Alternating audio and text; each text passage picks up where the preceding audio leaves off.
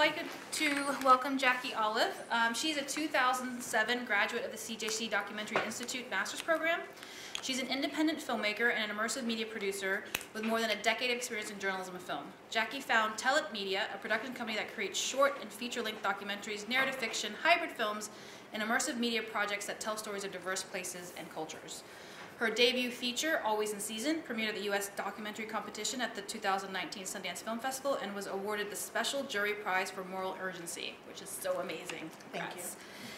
She's currently producing a VR company for Always in Season that uses 360 video and computer-generated imagery to explore themes of dehumanization and violence and offers strategies to Black women for moving confidently throughout racialized public spaces. So again, let's welcome Jackie, please. So before we start, I want to show a trailer of Always in Season. Can you tell us a little bit about the film? Sure. Always in Season was a decade in the making for me. I filmed in communities where lynchings happened with relatives of the perpetrators and victims who were seeking justice and reconciliation. And so one of the communities I'll tell you about, because you won't see it in the trailer, is in Monroe, Georgia, where a group of people get together annually to reenact a quadruple lynching that happened there in 1946. And I'll tell you more about that. And yes, here's the trailer.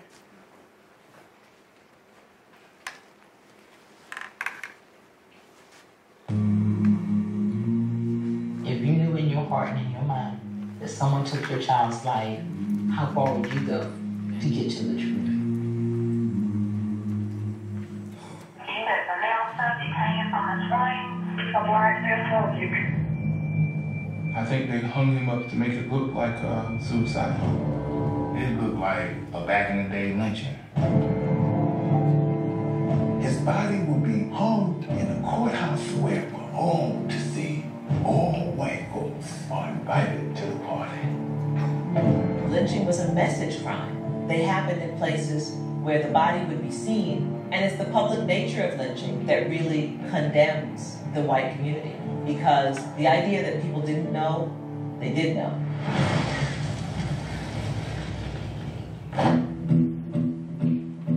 As I started researching Black males committing suicide in public over the last few years, I became quite concerned that there may be a bigger surreptitious movement at play here. The caption, last night picked before the game. That does not sound like a person that was planning on killing this guy.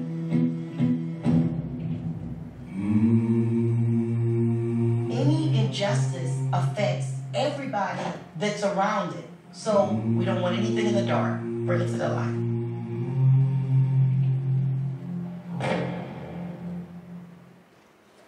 Right.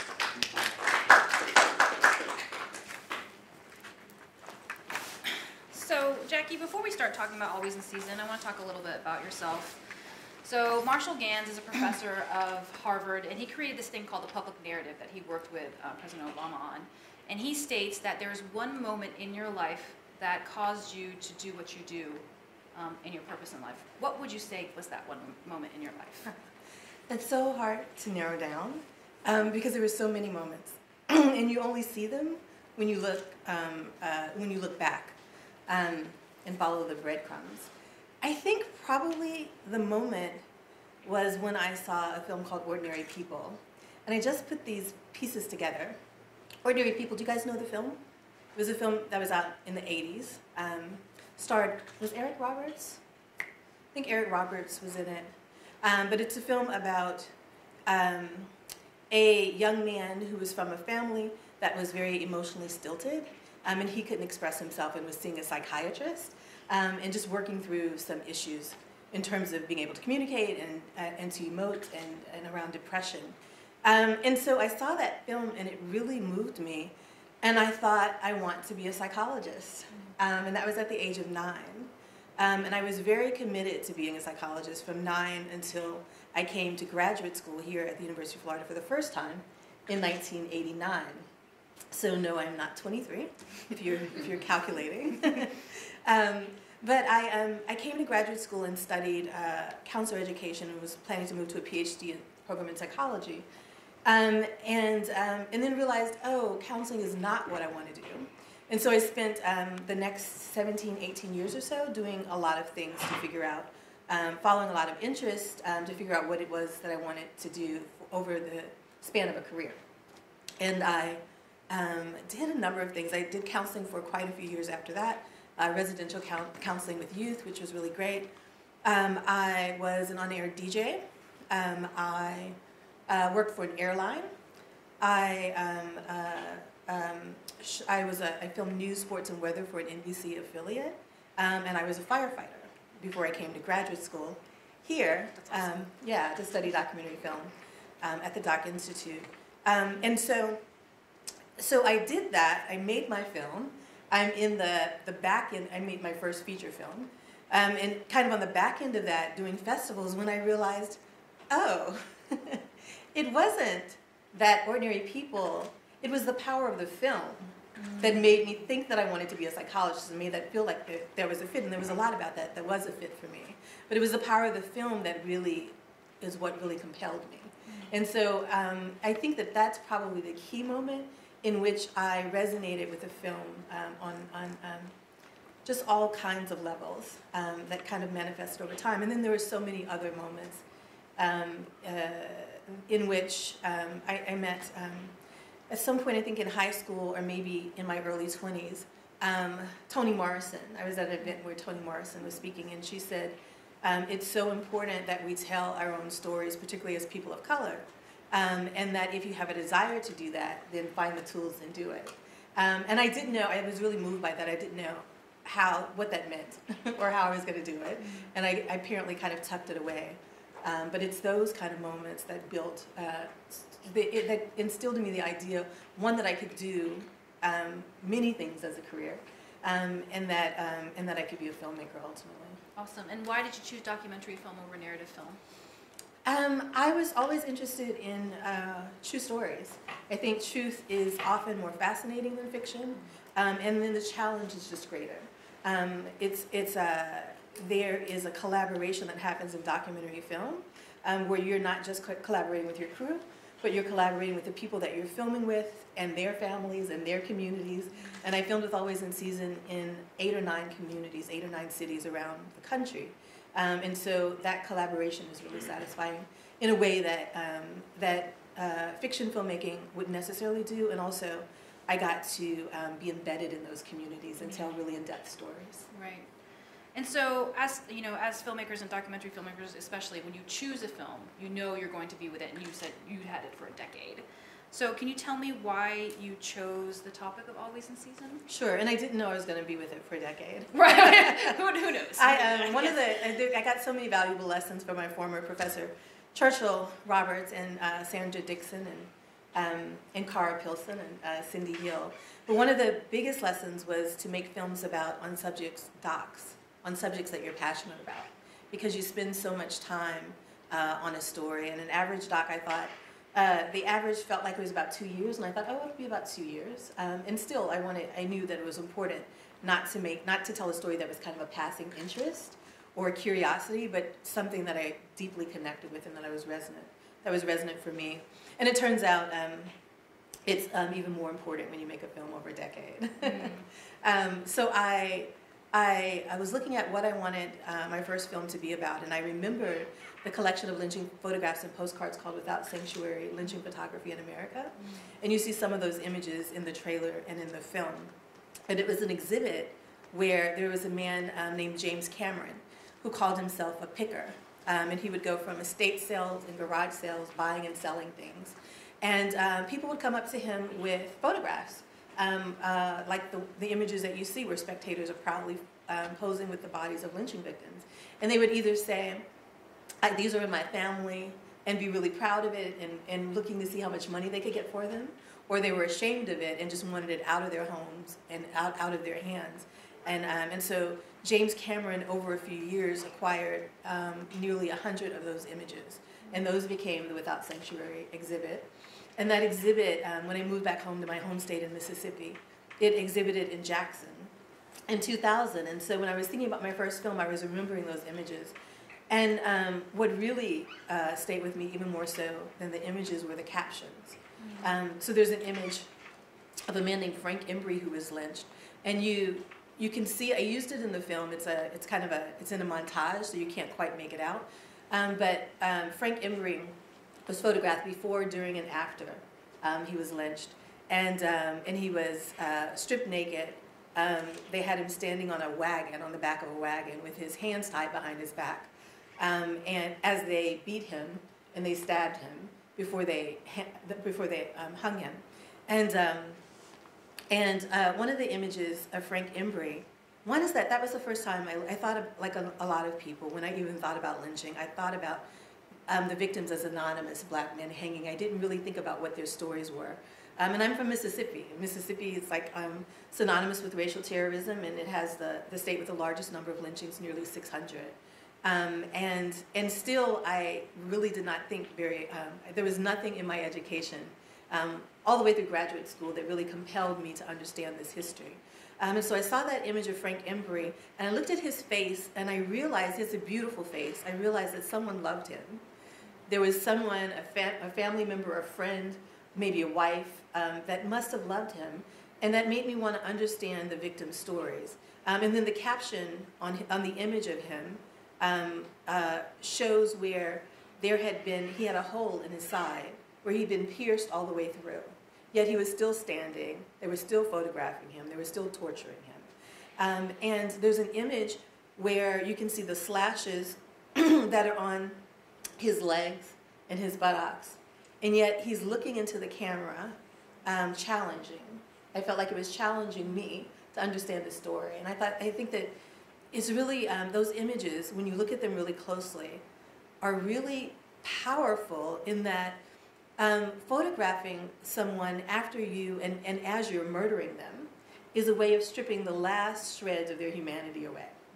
And yet, even in the midst of that you can still see people's humanity, I think, is really powerful, that they can speak to you and call to you to understand their stories. Wow. So, as you're talking, the film is very beautiful. It's heavy. I had to watch it in waves because it was very difficult to watch. What do you think is the overall goal for making this film? What is the takeaway that you want the audiences to have? There are several takeaways. The biggest is that lynching was terrorism, and to understand the history.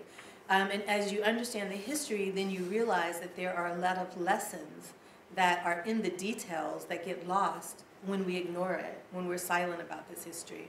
I filmed outside of Ferguson, Missouri, and Columbia, Missouri.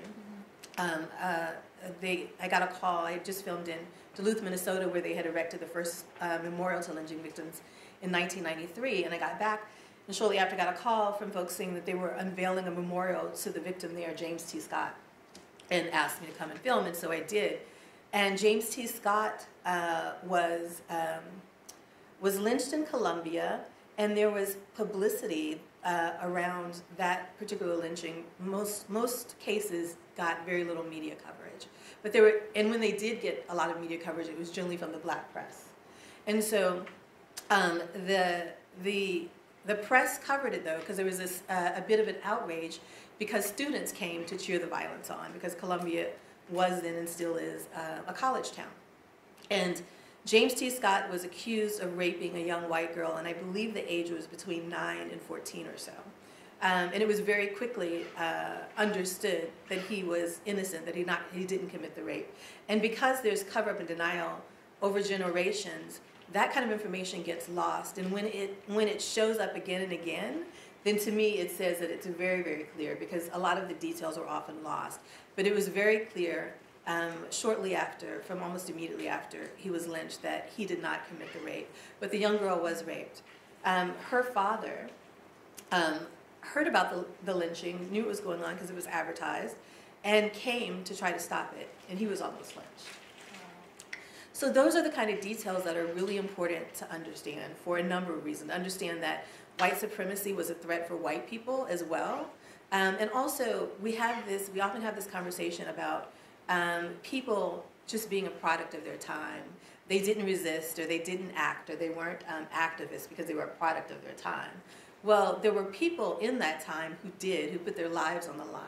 Those kind of details are really important to know. There's so many lessons that are lost when we don't look at it. And so for me, that was really important. And then the second thing that was really important to convey with the film is that there were people on the ground who were doing work for justice and reconciliation around lynching. And so to show them as a model of what communities can do to address the violence and to move towards healing. Okay, great. All right, let's show a clip of the one of the clips of the film. I think what most people have a hard time appreciating is if you were black and alive in many parts of this country, the 20th century, you were always at risk. You were always a target. You were always an object to be victimized, to be humiliated, to be taunted, to be sexually exploited, to be killed. And there was no respite. There was never a moment when you were allowed to feel like you can be saved for just a little while. You were always in season.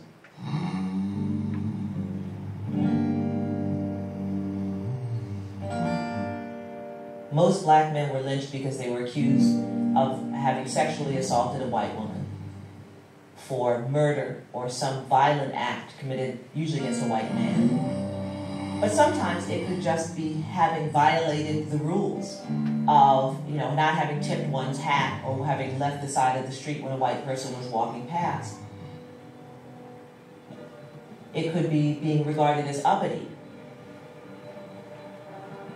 And it really involves a process of dehumanization, that the black man had to be physically restrained, that he was over-sexualized, that he was naturally and inherently violent, or something that's not human.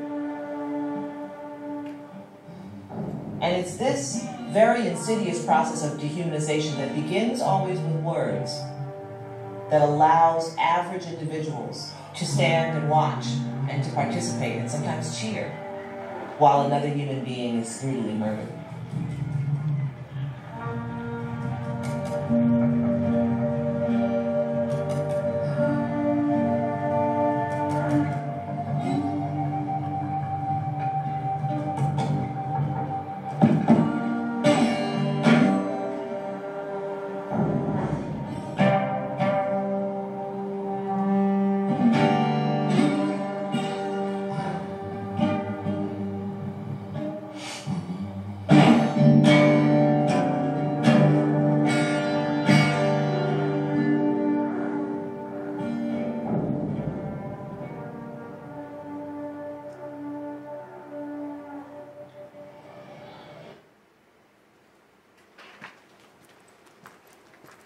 So I'm really glad, I could talk about this movie forever, but I'm really glad you showed the always in season comment from, what was, remind me of his name? Ryan Stevenson. Ryan Stevenson. And because I was watching the film, and the whole time in the first hour, I was like, why is this film titled Always in Season? Yeah. And then an hour in, when he said it, it was like a punch in the face. And tell me, why you chose, obviously you didn't have the title before you had this, so why you chose that to be the representation of the film. Sure, I did have the title You before. did? Yeah, oh yes. Oh, before he said that comment? Oh yes. Yes. Oh my gosh, never mind. Then please tell me. No, yes, that's okay. Yeah. The title came within probably, so I'll back up a second and talk about processes. I spent 2 years researching and developing the project, reading books and watching films on lynching, and talking with experts and pulling together an advisory board of scholars. And I spent that long because it took a while to get a comprehensive sense of the brutality. It's huge, and there's so many directions I could go in, and so it took me a while to feel like I was comfortable with understanding the history. And so that, before I even began filming, I think in the first 6 months came the title. And so it's funny. So when I was filming with Ryan Stevenson, by the way, is the founder of the Equal Justice Initiative. And the Equal Justice Initiative just erected the first national memorial to lynching victims in Montgomery, Alabama in April of 2018. And so I started filming in 2010.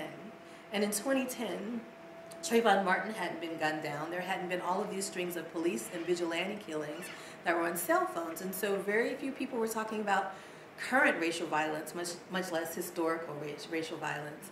And so I got really excited when I saw Bryan Stevenson in Just Mercy in 2012, his memoir, talk about the need for justice and reconciliation around this history of racial injustice.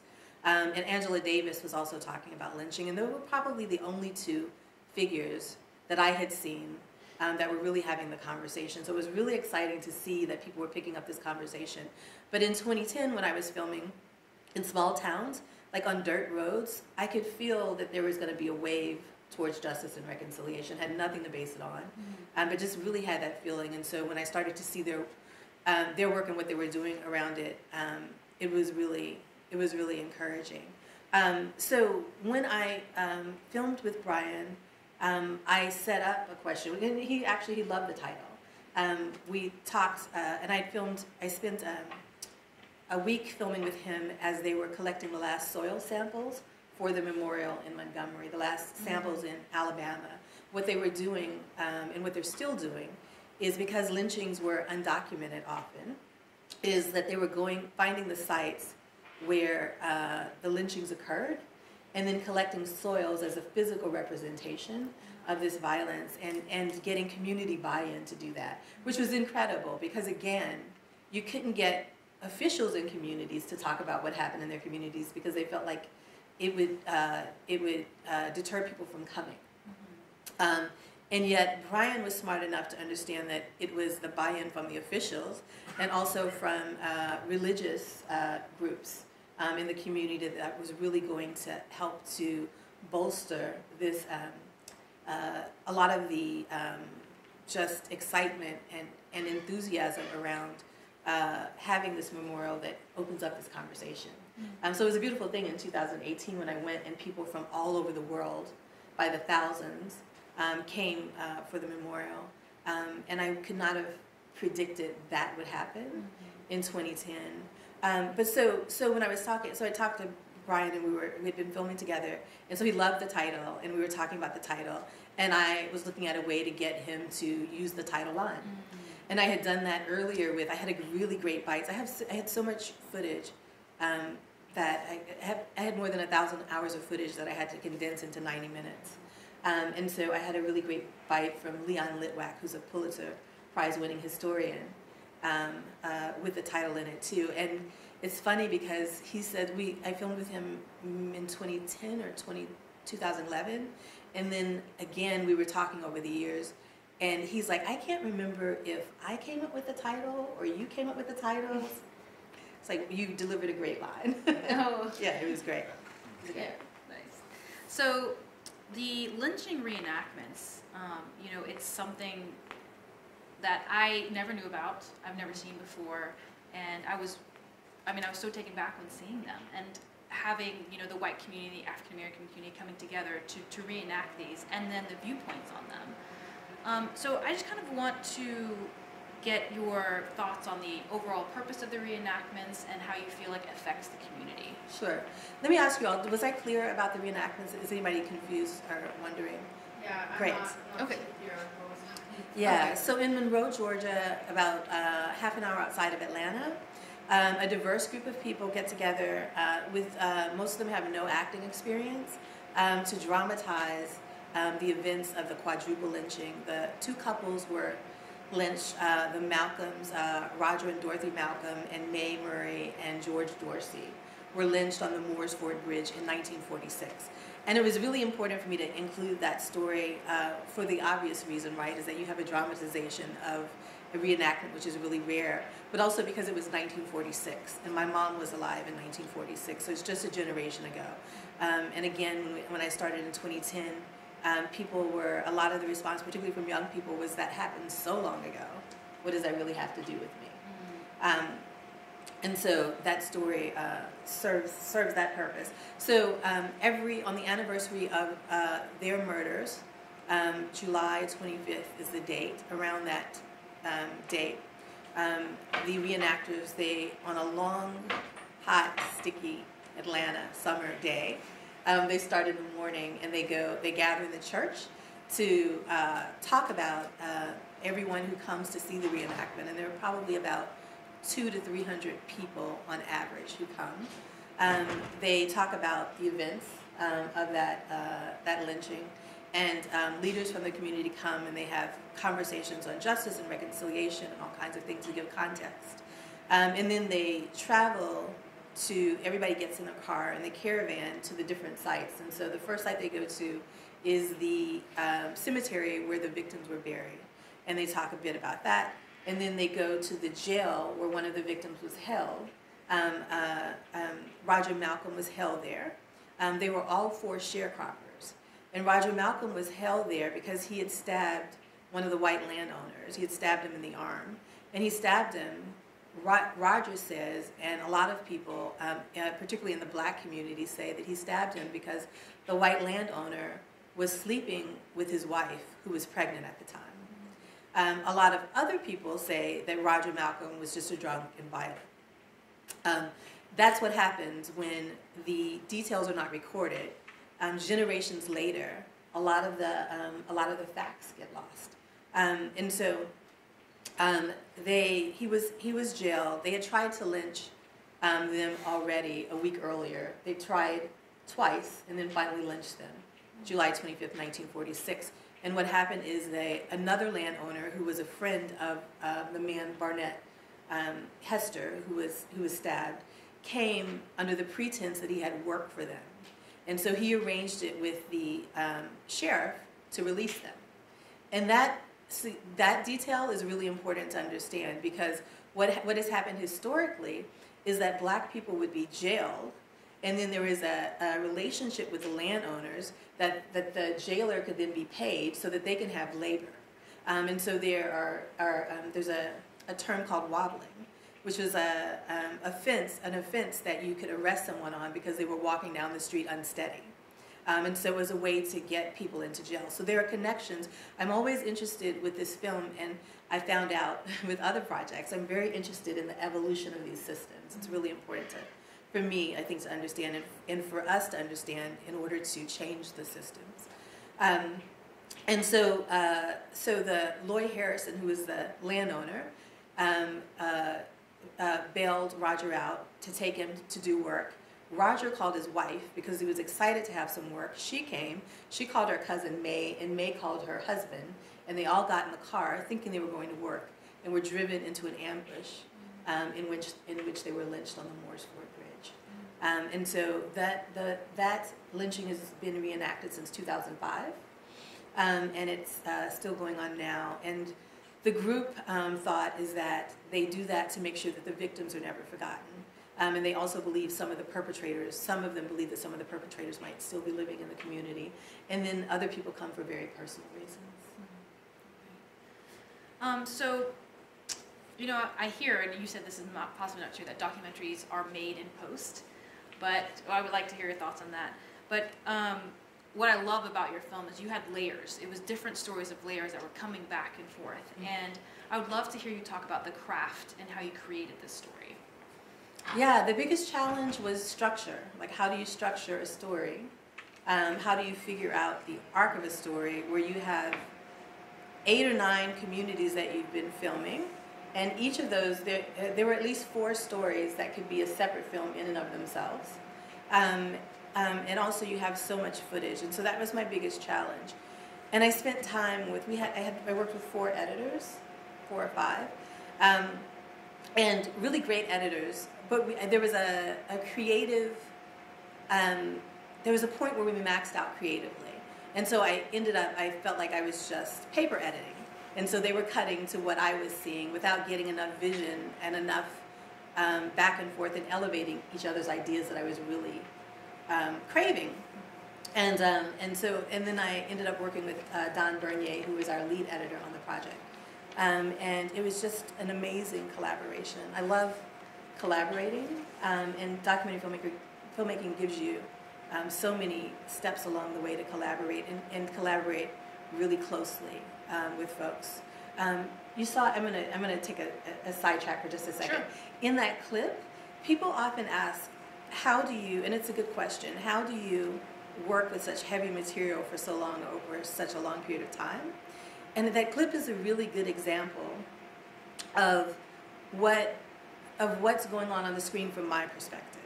And from my perspective is I'm certainly giving information that you see about the dehumanization. And the wonderful thing that I love about how we cut that clip is that as Sherilyn was talking about how black people were portrayed as inhuman, you see the headlines that show that the lynchers were actually behaving inhumanly. So I love that contrast, that contradiction.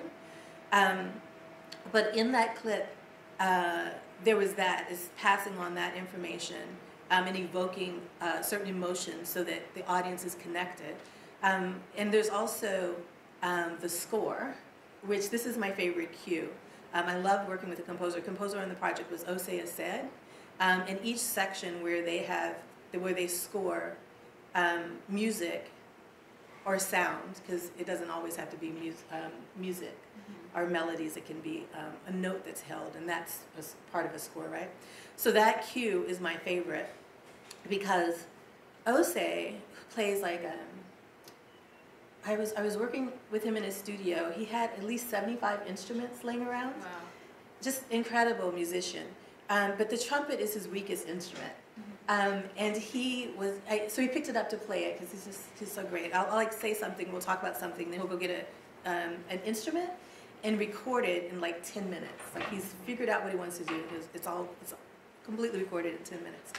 So he picked up the trumpet, and I thought it was the perfect sound for the anguish moans of the victim.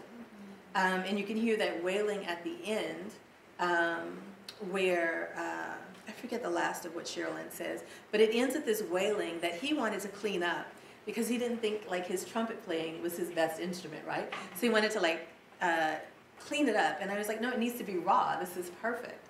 And so there was this, it's one of the exciting things in the process of filmmaking, which is the thing that really drives me, is that I love filmmaking.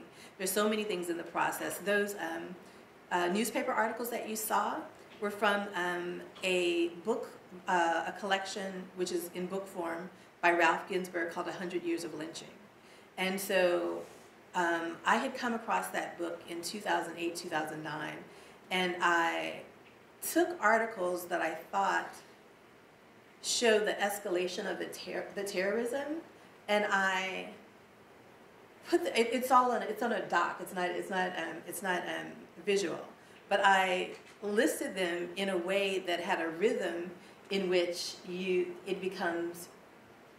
it's 9 lynchings, 1 lynching a year, 10 lynchings this week, that kind of thing, hypothetically. So there was a rhythm about it, not knowing like what I was going to do with it or what the scene would be, and then I left it. And then I came back to it in 2019 because Don said, you know, we need an article. And I said, well, an article in this particular place. I said, oh, I've got articles. So I go back to it and we put it in, and the rhythm of it was perfect. Like it worked so well. And so those are the kind of things, in addition to the weight of the material and the content, that I'm thinking about. And those are the kind of things that excite me about being able to tell people's stories who would otherwise not get told in the way that they really deserve, or maybe they would, but I wanted to be someone to contribute to that. Yeah, for sure. And when someone watches the film, they think of the trauma. Mm-hmm. And what would you want them to take away from that instead of the trauma? The trauma is important to understand. The trauma is absolutely there. You were talking about the layers of the story. Mm-hmm. It was really important to me to make each scene. Don and I were really intentional about each scene, and we also thought about how do we take viewers from one scene to the next, and when should people be uncomfortable, and when can they settle again? Like all of these things were deliberate, in addition to layering scenes so that you can have a feel for what the South is like, how complex the South is like. You've got this amazing beauty, you've got these warm people, you've got this history of lynching terrorism, in addition to inequities currently, right? All of those things are the tension of the moment that's thick in the South. It's the case in other places, but for me it was really important to show the South as it is. It's the same thing with every element in the film. Is that we wanted to make it as layered as possible. Mm-hmm. You had mentioned Lennon's mom. Yeah. What got her through it was the love of people. Yes. Yes. So the other thing is that when we often see black mothers who have lost their children to violence, it's often in these tropes. Either they're the strong black mother, or they're the mother that's falling apart, and we're all of that, and we're more than that. And the thing that I was really curious about with Claudia, because my son was 17, I have one child, couldn't imagine what Claudia was dealing with. And what I wanted to show was, how do you live with this? Like on the day-to-day, how do you move through your day and move through your life in the midst of this? And Claudia was incredibly open, her family, it is instilled in them to be hardworking. This is the thing that's passed along through her family line. And so she was always hanging clothes and doing laundry and cleaning and cooking, and part of it was her way of processing the grief, right, as well. But the other thing that I saw was just the deep love that she had for Lennon. It's the thing that meant that she did not stay in bed in grief, which if she did, even to this day, it would be understandable. But she almost immediately, by the time I got on the ground in Bladenboro, she was out giving interviews and really pushing the FBI to take on the case, and was helping to really lead that. And so it comes out of this really deep love that she had for Lennon, deep love that she had for herself, that she has quite remarkably, not just for the children in the community, but for everyone in the community, that she's pushed for answers. And so those are the things that when the trauma is so much on the surface that you can miss. And so it's a thing, it's one of the things I like to point out. Okay, and as a filmmaker, just, you know, when I look things in depthly, your opening image is so important. And your opening images were these out of focus close-up shots of the laundry lines. Yes. And I wanted to ask why you decided to start with that. That was the very first thing, that was the very last thing we shot. Nice. Yes, we shot it in pickups. And so we had played around with some openings. So I was saying earlier about structure, is that being the, I just totally left that, didn't I? I totally dropped that. So structure, it was the biggest challenge. Oh, because we did a side. We did. Yeah. We never came back. Yeah. It was the biggest challenge. So I began working with Don in January, and in July or August, we had figured out the structure. And to shorthand it, the way that I figured it out is, there were 4 communities where I filmed that I thought were probably key. And I thought that we could lose one of the 4th one and be down to 3. So that's kind of where I came to Don with. And so Don and I looked at the footage. Don's so great too.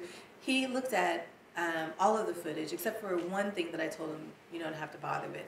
But over 1,000 hours of footage he looked at in 2.5 months, which is very fast, very remarkable. He wrapped his head around it very quickly. And then we started to pull out, a lot of editing is taking away and stripping away. And so we ended up pulling out all the stories but 2. The reenactment in Lennon Lacy's case, his death in Bladenboro. And then, so we had those, and what it did is it meant that with it being 2 and not 4, it meant that those stories were speaking to each other in a way that those other stories were getting in the way and keeping them from connecting. It's one of the things that made it work really well. But once we did that, then I could start looking at aesthetics. And so that's when we went back, and I asked Patrick Sheehan, who's one of the DPs on the project, who's really amazing. I asked him to go back and shoot some metaphorical, abstract footage. And so that's where you get this footage that we use around the Claude Neal lynching in 1934. And so we wanted to match that look with the clothesline footage. And the clothesline was always a metaphor for me. For one, it showed very practically Claudia working all the time, because she was always doing laundry. But also it was a metaphor for Lennon's body hanging. And so we did that look where the focus shifts in and out as the camera moves, in the same way, in the same style that we did with some of the other footage later. And so that footage came, the Claude Neal stuff came in the last 3 months, and then the very last thing was, I was like, oh, let's go back and do some clothesline footage for the opening. No, it's super impactful, and I really wanted to hear what your artistic vision was for it, and it really came through. Yeah. So I have 2 more questions. I want to open it up real quick. So you're doing a VR experience of Always in Season, yeah, which is crazy. Tell us about that. Yeah, I did two things. Is one, I developed a prototype in 2010. That before there were goggles, before there was such thing as goggles, in Second Life, where people can, where we replicated a town in Marion, Indiana, where two men, last name Ship and Smith, were lynched, and a third young man who was 16 at the time, James Cameron. They had the rope around his neck, was about to lynch him, and someone said that he was innocent, and they let him go. They then incarcerated him for 5 years, and his family ties were severed off. He ended up in Milwaukee, Wisconsin. But James Cameron was known as the last known survivor of a lynching, and he died at the age of 92 in 2009. The year before I started filming, so I didn't get a chance to meet him, but I filmed with his son. So the Second Life project replicates. I went to Marion, Indiana, photographed everything, and then builders built the space in Marion, Indiana, and so you go into that space, and it's a role-playing environment in which you are part of the crowd. Or you're the victim, or you're the lyncher, and whatever you choose, you have to flip roles so that you understand the roles of everyone in that scenario, and you can understand what is it about group behavior and your behavior in particular that can either escalate the violence or prevent it. Okay. All right. So lastly, we have a few student filmmakers here. What would you tell them on how to create and hone their own story? I would say that go. Have confidence in your instincts. If you have the instinct to tell a story, and you have a true passion for it, is to lean into that. And so there's going to be a lot that you're unsure about, a lot that you don't know. Be open, be good with that, be open with that. But to know that there are certain things that you know and that you connect, ways that you connect with the story that are important. And so to really feel confident about your connection to the story, even when you don't know how to tell it. That's probably my biggest advice. All right, that's great. Okay, so let's open up to some questions. Yes, Russell? So you're working on this film for 10 years, you have 1,000 hours of footage. I remember earlier today you were talking, you said that at one point you thought you were maybe done, and then you heard of Claudia's story and you continued and got more stuff. So I was just wondering, when did you know that you were done filming? Yeah, that's a good question. Yeah, I stayed 4 more years in Bladenboro and filmed with Claudia and with folks there on the ground.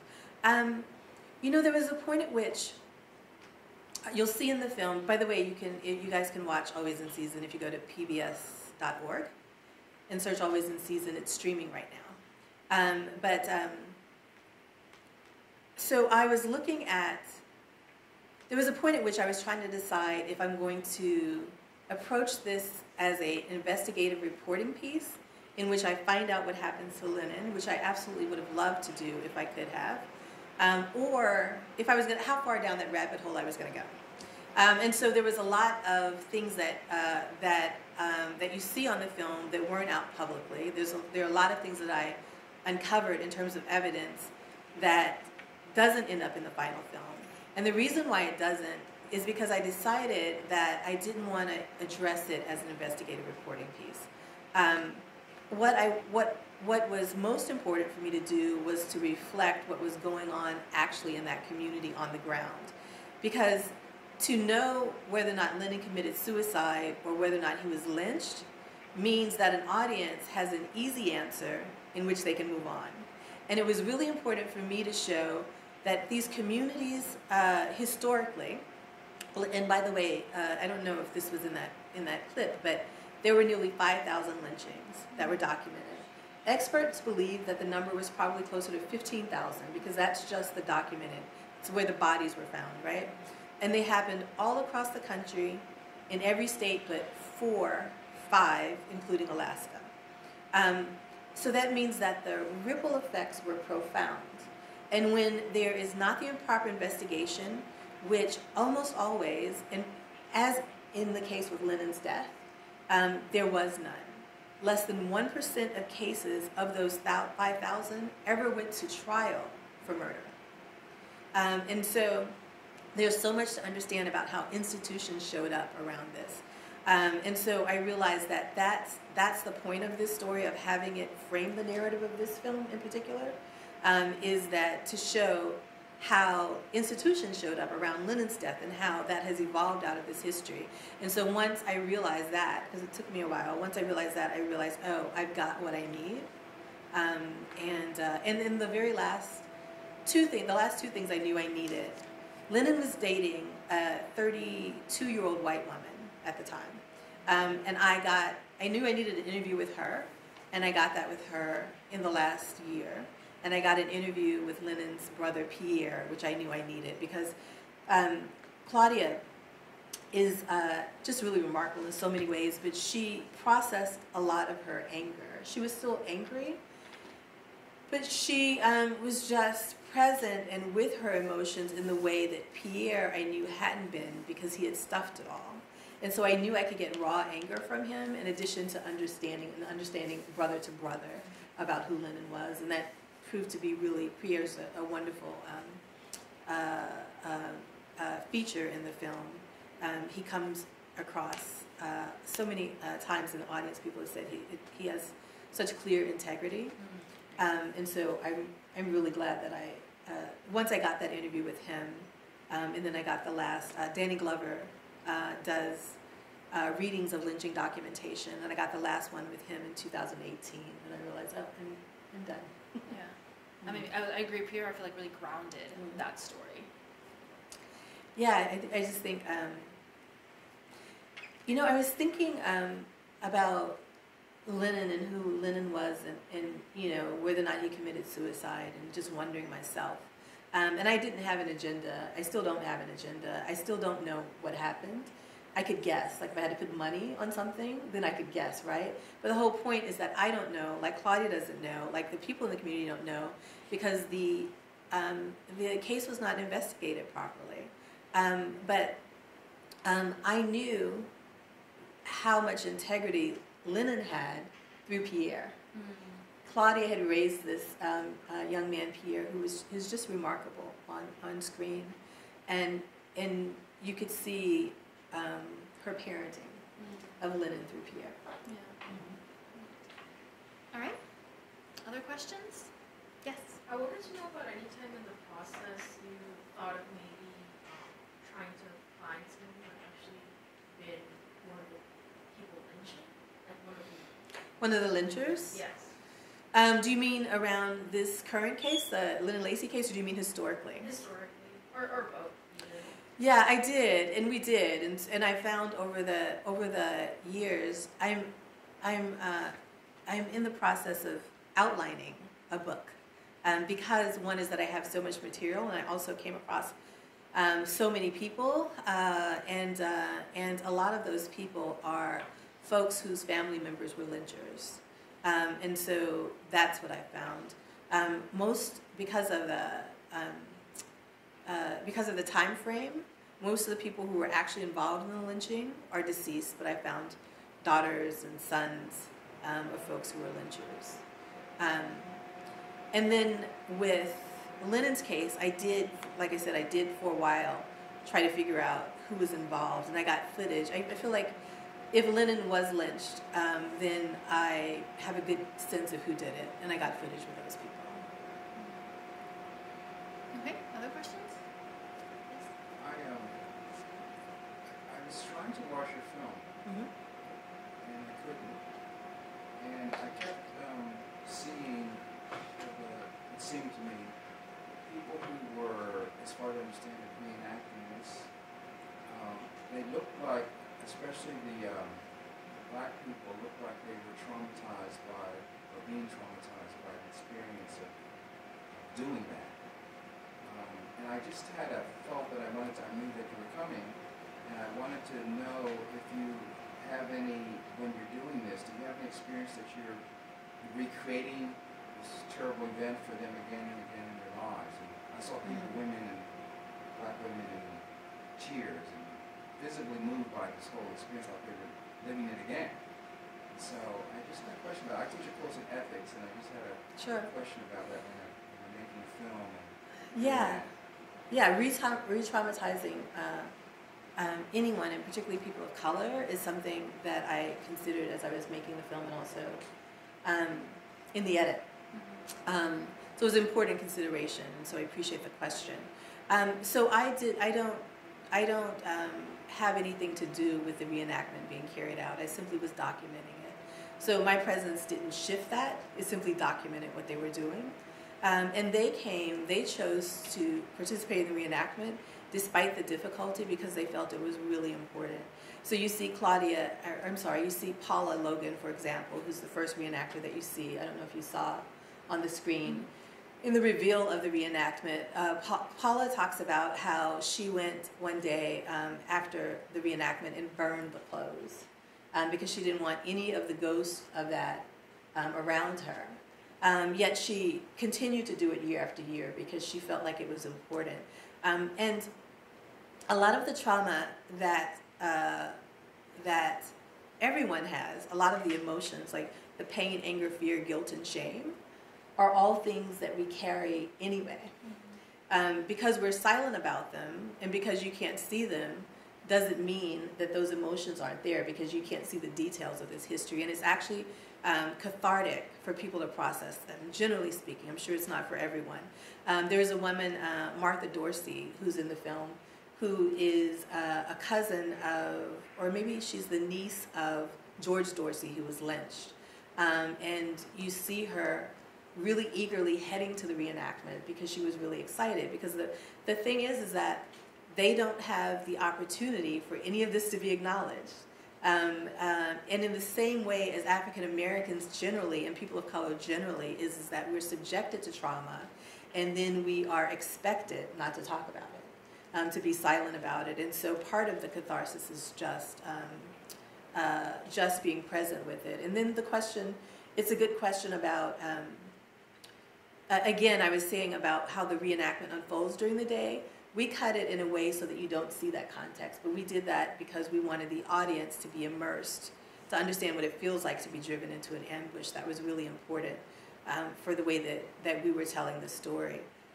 But in the course of the reenactment, people had time to process, and they had time, when the event was over at the end of the day, they went back to the church and had dinner, and the children could ask the folks who were playing the Klansmen about certain things, and so there was this opportunity for people to, for context. And the reenactment, when I first started in 2010, there wasn't a lot of context. People weren't thinking about healing. They were simply thinking about justice. But I thought, even though there are flaws in that approach, it was really important to show what they were doing because it came out of this organic need to tell the story. And so over the years, they've gotten better in thinking more about justice and reconciliation, as the country has as well. Okay, we have time for one more question. Yes, one? You went through 6 or 5 editors, right? Yeah, I think 4 or 5 is the right number. And like what did each bring, and why did you, like from a filmmaking perspective, like, you know, what made you know, like, I need an editor versus? Yeah, they all are great. My first editor was Rodrigo Dorfman, who I worked with for a year and a half. And Rodrigo's great. He's fast, which is a really great quality to have. And he helped me to think through the narrative. There was a point at which we just maxed out creatively. There was a point at which, around the aesthetics, and structuring the story in a way that's kind of out of the box, I didn't feel like we could get to. And so I moved on to another editor. And as a director, people are often, particularly if you are hiring your friends, for example, which I've never done, but there are people that do that particularly early on, is that they have a hard time being able to shift from one person to the next because they feel bad, as if they're firing them. And I always acknowledge someone's contribution. It's never about firing them. It's about moving on for the sake of the film. And so that's why it's really important that you bring on crew that are really invested in your story, and they understand that whatever decision you make about any of it, including in the edit, or about whether or not they stay on or whether or not they don't, is about the it's about the best, what's best for the film. And so it was that kind of situation. The next editor I brought on just was like way off. Like it wasn't working, and he was really had a great reputation, but he was like far off base. And then the next editor was really great, but he had twins, and young infant twins, and didn't have a lot of time, and so it was that kind of thing. And so by the time I was really ready to, I had some clarity, because I did the Sundance edit and story lab, and was starting to get clarity around the story and around the edit, was when, and then Sundance funded me for the first time, and I was able to bring on Don Bernier. So the timing worked really well, and then Don is just a remarkable editor. Okay, great. Jacqueline, thank you so much for creating this film. This thank you is so over much so for quickly. coming. Yes, it's been yes. Thank you. All right, I so just want to say thank you. I want to thank Randy Bennett, and I want to thank Diane and Churchill Roberts, and you, Iman, and everyone who really supported bringing me here. It's a real honor to be a part of Great Storytellers, and I thank you all for coming out. All right.